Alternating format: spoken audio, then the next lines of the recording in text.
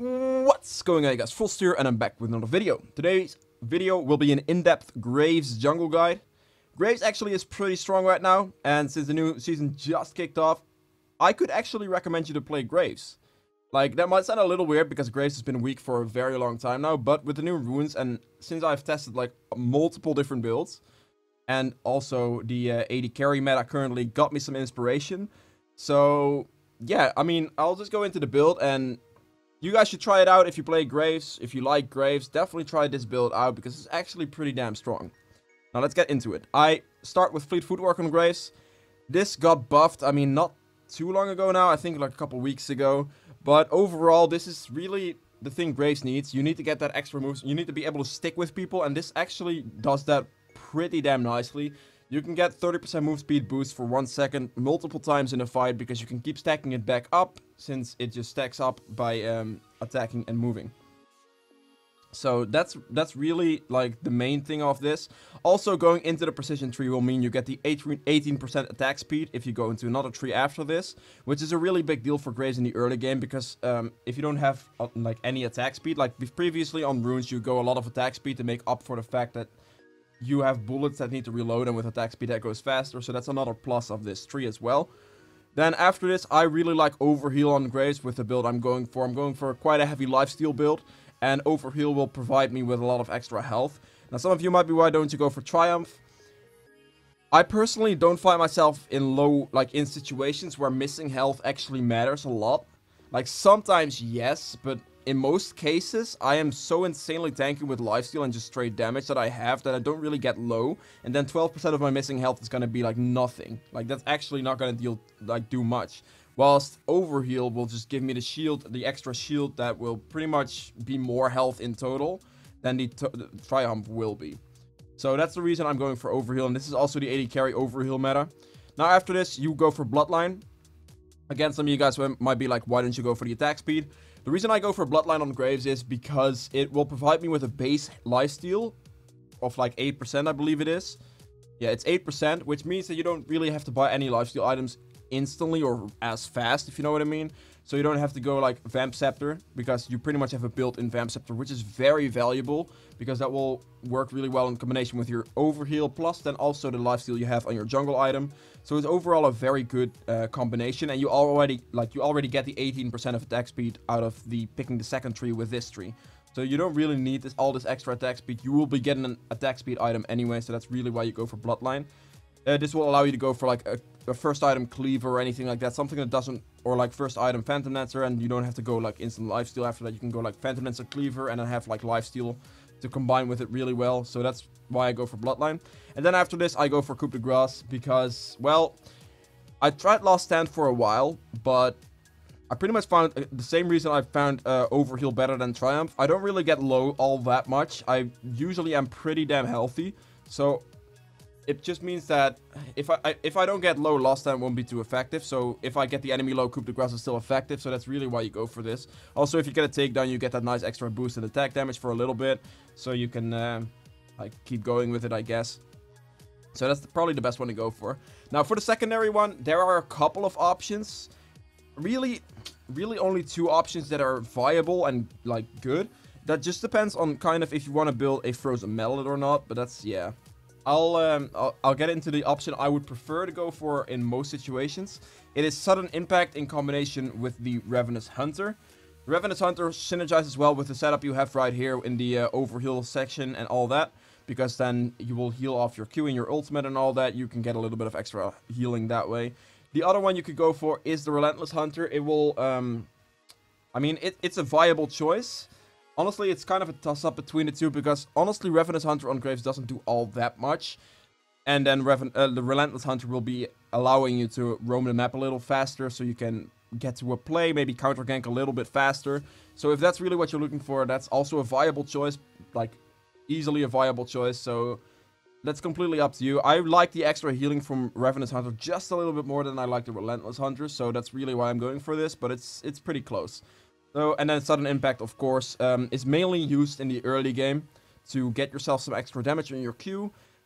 If you're like fighting someone on like level 4, maybe level 5, even level 6, like those early kind of levels, Then the extra 10 lethality you get from just dashing, queuing someone into the wall and like auto-attacking them once. That will, like extra damage means quite a lot. So that really helps you in 1v1 situations early on. Now the other choice is if you do go for like a frozen mallet in the type of build, you can go approach velocity on Graves. This synergizes really well with fleet footwork as well. And then also synergizes with red buff, of course. Plus with the W right now, this also synergizes with that. So if you hit the W on somebody, then you can just approach velocity closer to them, and then that way that will work as well. Now after this, in this tree, I personally like, I guess, Futures Market the most. Perfect Timing is an option as well. I don't like magical footwear on any jungler, so please, if you go approach velocity, if you decide to go this route, do not go for magical footwear, because that's just going to slow you down a lot. It will cripple your roaming speed, it will just cripple your jungle clear as well, so it's definitely not worth doing that. So I'd say Futures Market or Perfect Timing, kind of whatever you prefer, but usually I tend to go with a Futures Market because I just like to have that little bit of extra gold leeway, more than I like the stopwatch, really. So that's pretty much the options. So you can go for this one or this one. The other ones really aren't that good, or maybe this one. So that's completely up to you. And yeah, let's get right into the item build now. So let's move on here. Alright. So starting items is pretty straightforward. You get a Hunter's Machete with the refillable potion. Basic start on Grave. You auto attack a lot, so this is definitely the best one to go for. I mean, refillable, you don't need any health potions when clearing on the Graves, but I guess refillable potions is just a nice backup, and it's going to provide you with health potions throughout the entire game. The reason you don't need health potions at all, even if you get hit these days, is because of the rune page that I have with Bloodline and all that magical footwear lifesteal. You'll be completely fine, no problem. But that's the starting items. Then, main item you want to get first is your Red Smite Warrior enchant. Where it is? Here it is. Actually, wait, I'll just go first back first, because first back for me is pretty much always the Red Smite in combination with boots. If I have 950 gold, and then if I have more than 1,000 gold, I'll probably go for double longsword boots. And that's pretty much the options. Like, some of you guys might be like, if you have 950 gold, you might as well wait for like 50 gold, right? But that's not how that works early game. If you wait for 50 gold in the early game, you're gonna get slowed down a good amount. And that's most likely not worth it. It's very close in price together, but yeah, if you just barely back with like 920 gold, which honestly, if you full clear once, this will straight up give you the this item combination. Maybe with like some gank pressure on top lane or anything like that, but this pretty much gives you this item combination, so yeah. If you have 700 gold though, it's probably best to buy double longsword, because that's just gonna give you the most damage in that area. Now the first item you want to rush is the Warrior enchant, because it's pretty much the best one you can get, and it's very cost efficient. The Red Smite Warrior enchant will give you a lot of extra damage, extra 1v1 potential. It's just pretty much the best one to go for. All the other ones here are really not that good on Graves. Now after this, you can upgrade your boots into a pair of Ninja Tabai or Mercs, depending on the enemy team. You have to do keep in mind that if you're facing more magic damage heavy teams, and they don't have too much CC, then it's still worth going Mercs on Graves, because of the MR you get from it. You don't get any MR from anything in your kit. You don't have any magic resist, so having that extra magic resist from that item will help you a lot. And then you can combine that with a Maw as well to stack up your magic resist even more. So in those cases it's worth it, because Graves passively gets armor from his E, so Ninja Tabis aren't that important to pick up in that case. It's better to then, into heavy AP comps, pick up Mercs, even though it will not give you too much for the CC reduction. It's mainly for the magic resist straight up. So yeah, that's the boot options. Now, this is like a core build. Apart, like from here, it gets kind of variable on Graves. It really depends on the enemy team. The main item options are Black Cleaver, Phantom Dancer, and then you also have Bladed Rune King. Into higher health comps, you have the Bloodthirster works as an item as well. This is not specifically in this order. I'll give you the orders I'll go for in just a second. I'm just going to give the items, get them together here. I mean, honestly, you can just press damage, and you should be able to find most of your items. Because, I mean, some of you might be like, oh, Duskblade's great on Graves, but I really don't like it that much. You have Death's Dance. You have Mercsim is a good item. You can go for Maw, there it is. And where's the Lost Whisper? Mortal Reminder, or, I mean, more Dominic's, I guess. You can go Mallet if you're going with the approach velocity route, could be a viable choice as well. And then one last item is Guardian Angel. these are pretty much all the items you can pick from on Graves. I don't think I missed one, did I? Oh no, I missed one. My bad. Infinity Edge. It looked kind of like it looked like I was lacking one. These are all the items you can pick from on Graves. Which item you want to get in which situation depends quite a lot on the enemy team. Usually Bloodthirst or Infinity Edge are later items. Same goes for Merc Sim, so these are kind of later items. Now, if they have people that are buying Ninja Tabe quite early into your team, then Black Cleaver is a great first item to get, because this will shred through that armor quite efficiently. Also, it's quite tanky, and it gives you a good amount of CDR. So if they have, like, maybe Remus jungle, which is a pretty common jungler right now, those tanky type of junglers, Black Cleaver is a great item into those junglers. Sejuani, Remus, even Warwick. Like, Black Cleaver is really good into those, because they tend to build for a Ninja Tabai first, and then go for, like, more of a tanky armor type of tanky build. So Black Cleaver first item is really good into those comps. If you're facing a more squishy team comp, though, let's say, like, Kha'Zix jungle, maybe, with, like, I don't know, just some squishy shit, you know? Then, Phantom Dancer first item is a really, really good first item, because of the fact that it will reduce the damage they can do to you. So, most of the time, squishy champions mean they do high amount of burst damage. Let's take Kha'Zix, for example. So, if you auto-attack him, then he's gonna deal 12% less damage to you, which means quite a lot in being able to 1v1 him effectively. Also, you get the chance to crit them, and if you crit, like, one of the squishy champions in the face, you're gonna hit them, like, 500-600, and they're just gonna lose half their health bar.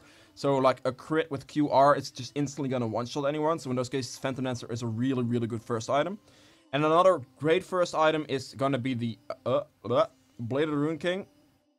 If you're facing higher health champions, so let's say Mundo top lane with, like, who's a high health based jungler. I mean, anything health based. Warwick, I guess, is quite health based jungler for the way you build him. Like, those higher health champions, you'll see it when you. Cho'Gath is great, Blade of Rune King is great into Cho'Gath. You don't necessarily have to build a first item, but it's definitely, like, an item you want to pick up. Now, usually my rule on Graves is you build one attack speed item fairly quickly. It's going to either be the Phantom Dancer or the Blade of the Rune King. Blade of the Rune King, again, into higher health, tankier comps is really nice. In combination with, like, the Black Cleaver first item and then Blade of the Rune King right after to give you the attack speed you need still. And then also just the straight health-based damage. The Black Cleaver will shred all the extra armor that you need, because this Blade of the Rune King deals physical damage, and then that way you can get through it. And you don't really need Phantom Dancer into those tankier comps, because really all you need is one attack speed item in Blade or the Phantom Dancer. So yeah. Another great first item, by the way, is the Maw of Morpheus into heavy magic resist comps, as I mentioned, and then you usually want to combine the Maw with maybe Mercs if it's really heavy. You can also still stick with Ninja Tabis and just get Maw as, like, a straight magic resist item, and that will probably keep you tanky enough to survive it for the most part. And then you can always build the Merc Sim later on as well to potentially counter out some crowd control as well. Now, those are pretty much the starting items. Most of the time in these games these days, I will start with a Black Cleaver as a first item, or maybe a Phantom Dancer. So this is like a 50-50 depending on the enemy team. And then, again, higher tanky comps, I will pick up a Blade after the Black Cleaver, because that will help me shred through the tanks easier. If they're squishier and, like, they were stacking like Ninja Tabe early or anything like that, then I can go for a Phantom Dancer right after, or maybe even before, and then the Black Cleaver combination will still give me a lot of armor shred plus CDR. Then usually, like, a fifth item in that build will be a Death's Dance, because it will provide me with a lifesteal I need into a squishier comp. You can also still go for the Blade after this as well. This will just give you a lot more attack speed into this situation. And another great thing to do against squishy comps, for example, is just picking up your Infinity Edge right after, like, a Cleaver, or maybe even like this. You go like Phantom Dancer or Infinity Edge, because you're facing a bunch of squishies, so if you then get the crit, then with the Infinity Edge you're going to crit for like 1100 or something, and it's going to be a lot of damage into the enemy's face. Now, another option is with Approach Velocity. You can go for a...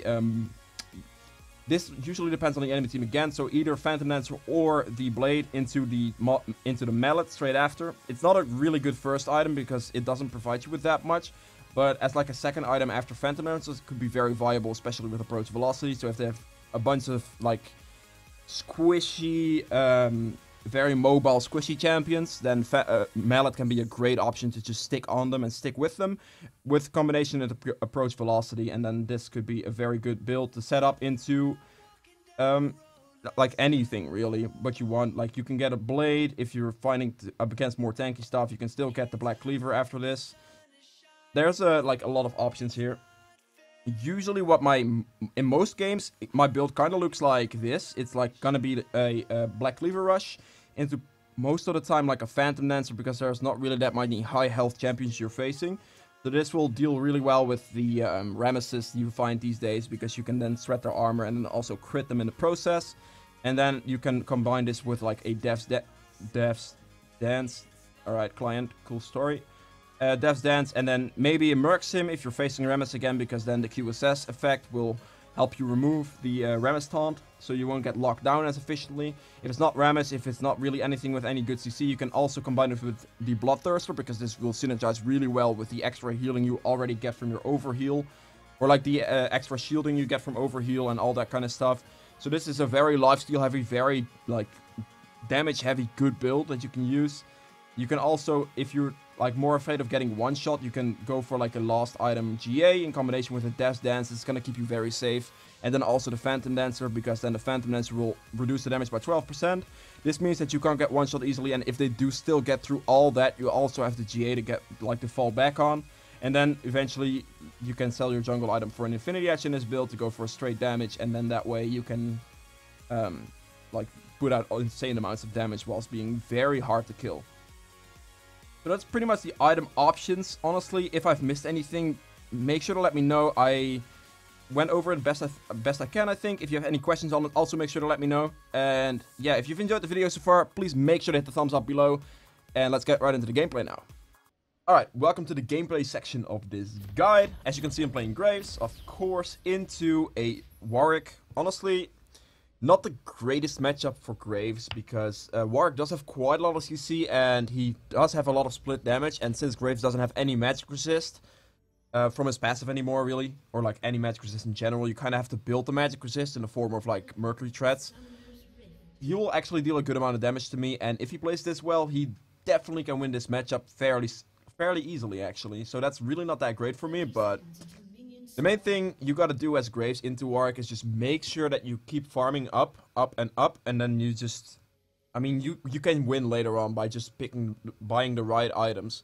Also, Warwick tends to go for a lot of ganks, especially lower elo Warwicks. They then tend to disregard their farm a little bit more and tend to really try to pressure out ganks with their passive. So anytime anyone gets low, they will just instantly run there, and then you can potentially also counter jungle them very easily, or counter jungle him very easily, and then that way that's how you get ahead, and that's how you win against Warwick. A great item against Warwick, apart from Mercury Threads, is obviously as well the QSS. You're gonna have to look at if you actually need it or not. If the enemy team has more like CC that you have to deal with, then QSS can be a good item as well, but yeah. Alright, right here I'm starting blue buff. What I do on Graves is I will always start bot side, so basically because it gives me the best leash, not really because you lose any health, because on Graves jungle you really don't use lose any health. So yeah, a full clear is most of the time the one you want to go for on the Graves. And yeah, apart from that, on the other side of the map, by the way, I will still start red buff. The only thing I do differently on the other side of the map is I go for red buff into like wolves into blue and Gromp. And then look maybe for a top lane gank. I might skip Gromp to do a top lane gank if he's pushing or anything like that. Or maybe if the top laner is already fighting, then I could go there as well. But that's usually the clear, and then after that, after you clear the Gromp or did a top gank, you can clear Scuttle Crab if you want to. It's not that time efficient, but usually sometimes I'll just pick it up because I have a smite left over or anything, and then you can clear it pretty quickly, and it's pretty free that way. But after that, I will go back to my Krugs into Raptors, and then as soon as you get to your wolf camp again, it will respawn, and then Gromp will respawn again, and that way you hit level 5 fairly easily. And that's pretty much clear for the other side of the map. On this side, it's pretty straightforward. You just full clear, and then like you can gank top lane, and then you can full clear again, and it's pretty, yeah, it's just self-explanatory that way. Alright, here Warwick's looking to gank mid lane. I'm still working on my full clear right now. I'm still on full HP. I have not used any health potions yet, which is really what's gonna happen with the build, like the way I've set it up, and if you play Graves properly and keep your stacks up as well, like your passive stacks, as you can see, I'm currently on 8 true grit stacks, 40 bonus armor. You won't really take any damage from your jungle camps, and that's the most important thing. The main trick from keeping your stacks up, I mean, obviously dashing a lot's what matters, but right here is where the main trick comes in from this clear. From your wolf camp, you kind of want to kite the wolf all the way down here, as you saw earlier as well. You can rewind back if you want to, but you saw earlier as well, and then you just drag it out this way, and then hit the last auto attack here or something. Then you can walk up and use your E over this slide wall, and then you'll keep your stacks up that way, and you're good. Now right here, that's exactly what I meant. I full cleared, I saw Urgot pushed in, so it's pretty free for me to just walk in. I still have red buff, fresh red buff. My W slows him for 50% now since it's a new patch, so he gets a nice quick slow, which locks him down fairly easily, and then my red buff can follow that up. Unfortunately, he didn't die because, I mean, Urgot's very tanky, and he did have a lot of potions sticking as well, so that kind of saved him for a good amount. But I do pressure the Urgot out of lane fairly easily, and the Nasus can just push this in. Relieve some of the pressure on Nasus since he was all the way pushed in, and this way it gives it, like, gives him some breathing room, really. Because right now Urgot has to play a bit scared, since I could still be there. He doesn't really have the pressure on Nasus. Nasus is full HP, and Nasus does still have his flash, whilst he doesn't. So he needs to be careful, and then that way I've made some room for the Nasus to start stacking up easily. Because stacking with Nasus under turret early game is fucking annoying. I can tell you that much. So that's why if anyone pushes in, like, anyone's gonna push in a Nasus, so unless they ward really well, then you can definitely do the gank. And even if they ward, they'll most likely ward this brush. So if you then make sure you use this plant, or like dash over the wall with Graves right here, and then walk in this way, then you should still be good. Alright, here, as I said, my Groms respawned after all that, so it's pretty much gonna respawn all my camps again, and I'm just gonna look to full clear once again, because that's what you gotta do on Graves. You gotta keep up that clear. If you don't keep up your clear, you're gonna just fall behind. You're not gonna be ahead. And then it's just gonna be a really hard game from there, because right now Graves isn't the best champion you can play. Like, sure, he's pretty good if you can actually play him properly, or if you like to play him or anything like that. He can be very good, especially with the setup I have. But if you don't make sure you keep your farm up, keep your level advantage going, then there's no way in hell you're ever gonna be ahead and you're ever gonna be able to carry games. The level advantage plays a big role, and since Graves can farm so fast, that's really where his power kicks in, so that's really something you have to make sure you do. Also, don't farm too much. You definitely still need to put out, like, gank pressure, because if you don't put out gank pressure, like, then it's really just a dice roll if your team actually survives. Because if they die whilst, like, you're not ganking at all, then it's gonna be hard. Even though, like, you can be, like, 3 levels up on the enemy jungler, the enemy jungler could have, like, 6 assists or something, and then made, like, 6 kills happen for the laners, and then my laners will be too far behind for me to actually do anything at all. So definitely need to find a good balance between ganking and actually farming. Alright, here at level 6 on 6 minutes, which is a really good time. That's usually the time you should be hitting it, especially on Graves with your clear speed potential. So 6 on 6 minutes is really what you should realistically aim for. Alright, here, by the way, the first back I went with is the Red Smite and Boots. That is usually the back I go with because it's the most versatile back. It will cost 950 gold, which is easily something you can have on your first back after a full clear. It's just the best one to go for. After that, it just depends on how much gold you back with, but usually it will be like double longsword, maybe the Clawfield's Warhammer, and maybe if I got like 2 or 3 kills, then I would pick up my jungle item. But right now, the Katarina was pushing in, the Nasus was pushing in, and my bot lane was also kind of pushing in, so there's really not anything to gank. I mean, bot lane wasn't going to happen anyway because of the fact that I started clearing there. The only real ganks that were an opportunity would be Vygar, but that's a Katarina opponent, and she doesn't really have any hard CC, makes that a difficult gank. And then the Urgot was pushed into his turret, so then that way, he just can't do anything. Now right here, he does have red buff, I have blue buff, so I have to respect that. He also has red smite, I looked at that. There's really not like, I can 1v1 him if I outplay him, and if I can, like, maybe flash or dash his ultimate. That way I can win it, but the reason I don't want to go for it at all is because of the fact that my bot lane just recalled, and that their Xayah and Nami were still in lane. So if I start fighting that Warwick, then I won't have the pressure from my bot lane to follow up, or even pressure their bot lane in so they cannot follow the Warwick up. And then it's just going to be a 1v3, which is not a good situation to be in at all. Now right there, I was kind of maybe looking to see if Warwick was doing Dragon or anything. There was really nothing else for me to do, since going top lane at that point would have taken too long. I kind of to wait for my Grom to respawn, so all my camps would respawn to get the full clear in again. And going for a mid lane gank wasn't really going to happen, also because of wave positioning. So I kind of just hang around there, make sure that Warwick doesn't really do Dragon, because Warwick's one of those champions that definitely wants to look towards doing Dragon. And if you can avoid that from happening at that point, it's pretty good. Now Warwick's looking to go bot lane here. I'm still working on my full clear, but right now, in about a second, I remember that I see the Warwick going bot lane. It's nothing for me to react to at this point because I'm already topside. If he was to go mid lane or anything like that, I would run there as fast as I can to counter gank. Or maybe like go anywhere else. But right here, they dive him really far. Like the bot lane really far. Warwick, wait, alright, here. Warwick here slightly misses his ultimate. I'll go up a bit further. Right here, Warwick barely misses his ultimate on this guy. He exhausts him, so he doesn't get the kill on Soraka. This is good.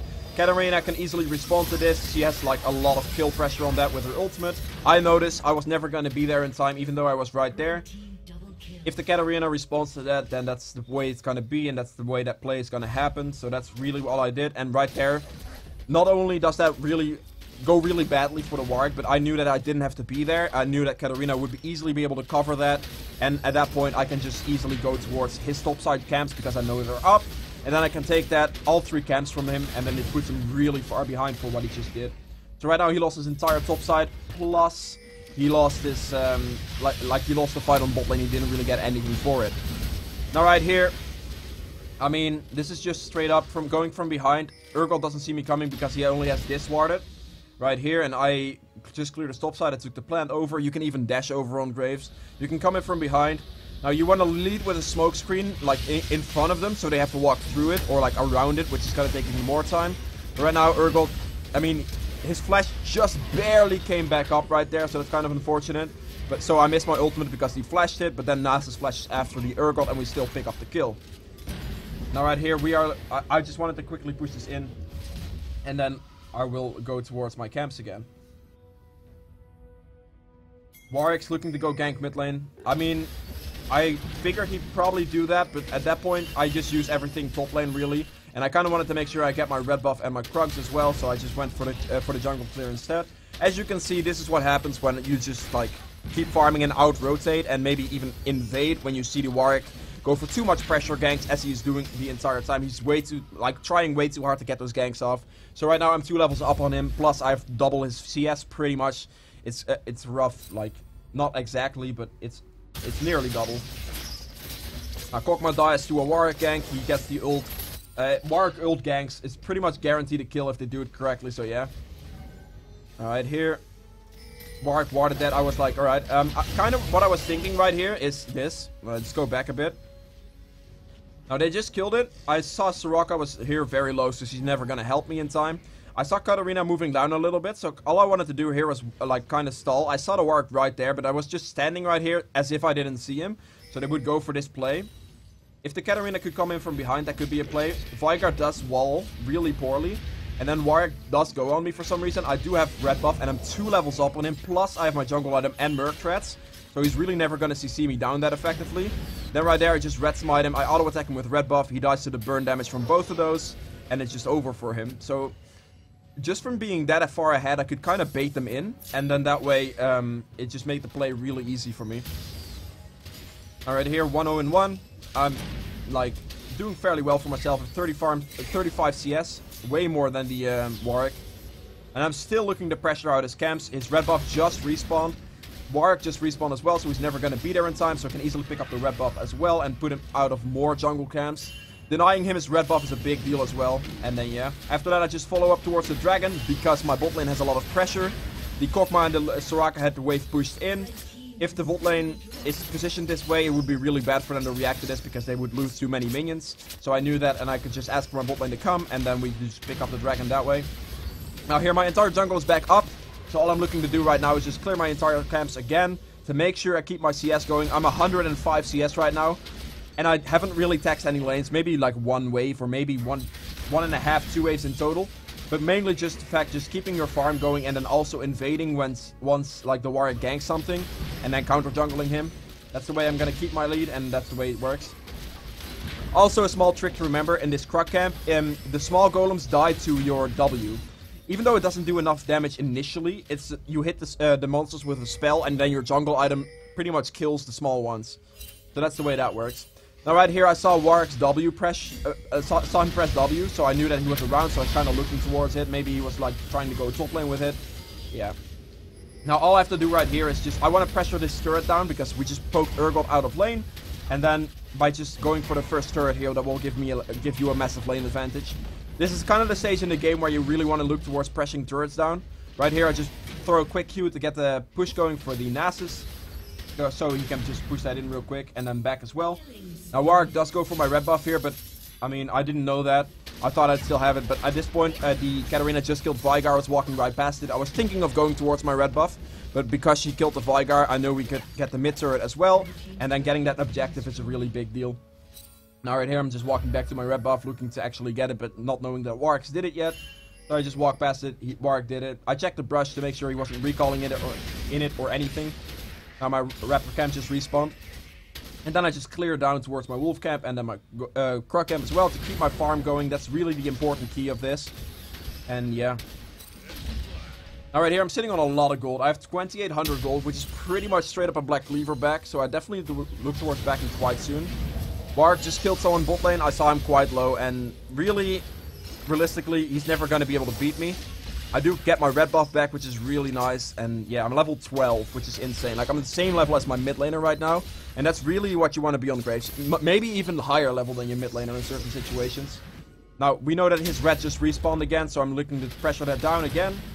There's not much we can do. I ask Soraka to come and follow me.